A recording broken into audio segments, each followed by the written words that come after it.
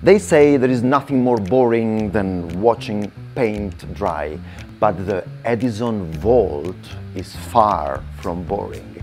In fact, it has an electrifying history.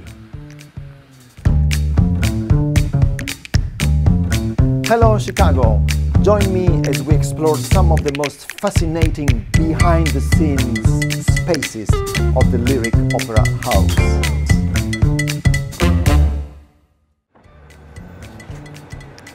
Samuel Insull, the man responsible for the building of this great opera house, was a protege of Thomas Edison and the head of Chicago's largest utility company, Commonwealth Edison, or ComEd. When the Lyric Opera House opened in 1929, this 9,000 square foot basement space was a power substation. Over here, you will see what used to be a transformer vault, which, since the station closed, has been used to store opera sets.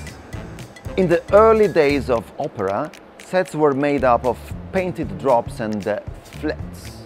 These walls made of fabric or wood were inexpensive to make, easy to transport, and didn't take up much storage space. Over the decades, scenic design has moved towards three-dimensional, realistic set pieces.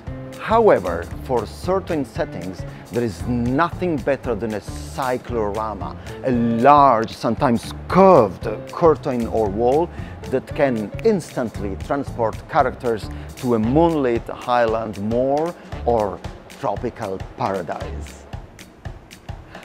When existing productions come to Lyric, anywhere from 2 to 6 painters touch up high traffic areas and fix anything that may have been damaged during transportation or construction.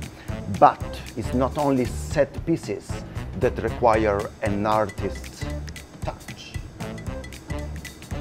In theater, a charge artist is in charge of all the final touches on sets, costumes and props. They make sure everything is consistent and accurate to the time frame, location and designer's vision.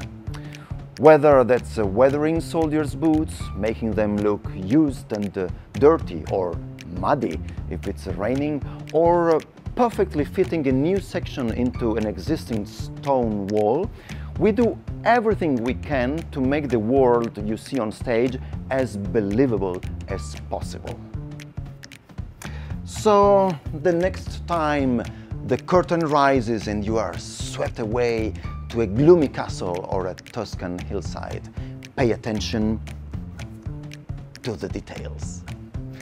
Thank you for joining me today. I look forward to our next adventure. Until then, ciao!